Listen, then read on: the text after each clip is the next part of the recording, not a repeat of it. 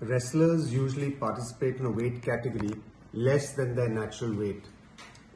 It gives them an advantage since they are fighting with less stronger opponents.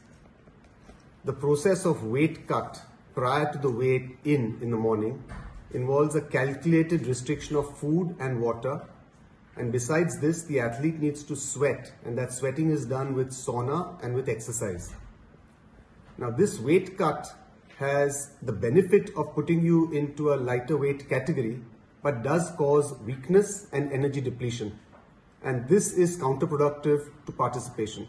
So most wrestlers will thereafter go in for some amount of energy restoration with limited water and high energy foods, and these are usually given after the weigh-in.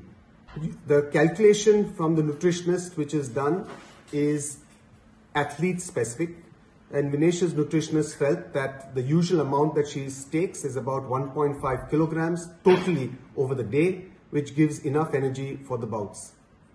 Sometimes there's also a factor of a rebound weight gain following competition.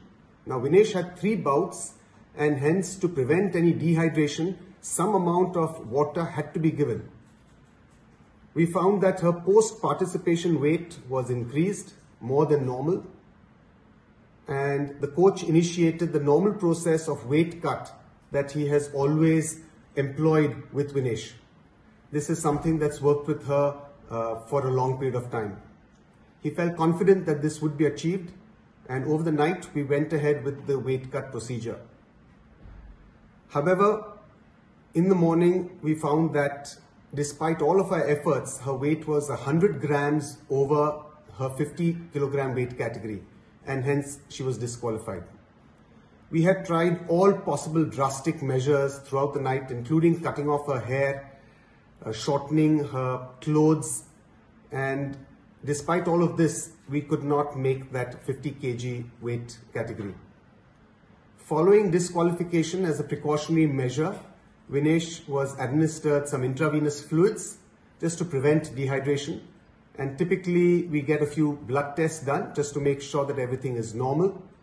So this process is going on at the local Olympic hospital here.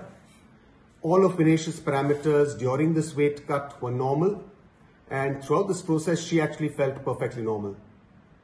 Vinesh just interacted with IOA President Dr. Mrs. P.T. Usha and mentioned that although she is physically and medically perfectly normal, she is disappointed that this is her 3rd Olympics and she had to be disqualified. The IOA is taking every step to ensure that the morale of the contingent remain high. We are sure all Indians will stand with Vinesh and the entire Indian contingent.